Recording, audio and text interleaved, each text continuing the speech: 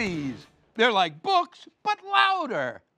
Ever since I can remember, I've loved going to the movie theater, intentionally burning myself with hot butter and trying to soothe the theater. But as much as I like the movies, there's nothing better than seeing one crash and burn. The new Hollywood release Dear Evan Hansen is inviting internet mockery and an unwelcome reception from critics, not the least over its decision to cast 27-year-old Ben Platt in the role of a high school student.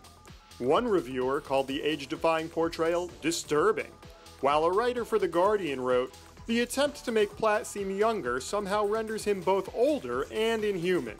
An act of near sabotage so distracting, it basically renders the movie unrecoverable." You're telling me the fucker's supposed to be 17?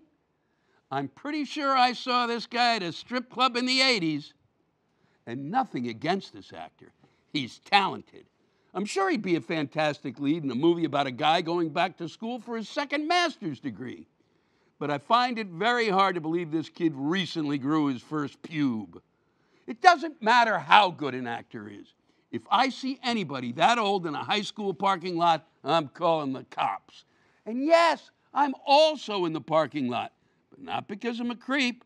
I'm just there to sell them beer. But let's be fair to Dear Evan Hansen.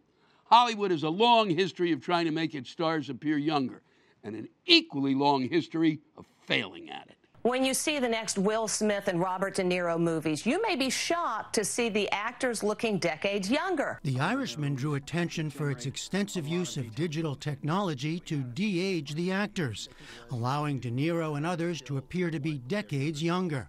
At age 76, he's joked that the technology will allow him to prolong his career indefinitely.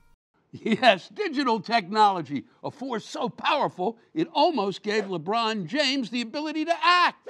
And while The Irishman was able to make De Niro's face 30 years younger, there was one small issue. His body was still old as shit. Look at him trying to beat up that guy. The Tin Man is watching that scene going, and I thought my joints were f***ed up. If you ask me, the most impressive thing about this scene isn't the CGI. It's the actor who's pretending to be injured by De Niro's orthopedic shoes. And this is the problem with trying to de-age actors. At a certain point, it just doesn't work. I mean, yes, Robert De Niro is one of the greatest living actors, but the man is 70. Of course he's going to move like C-3PO with shingles.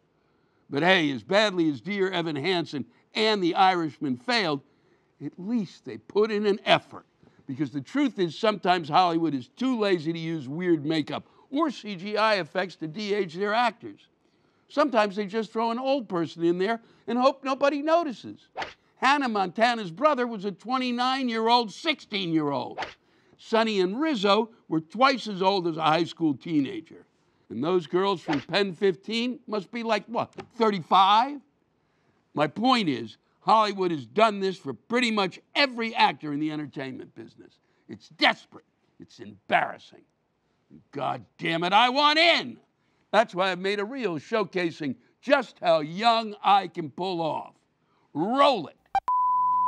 Dude, I just saw Kyle's Tickety Talk. Mrs. Greenfield totally busted him for vaping during algebra. That is so Raven. I don't want to go to soccer practice. I just want to stay home and watch Paw Patrol and eat that lollipop. Oh, I broke a veneer.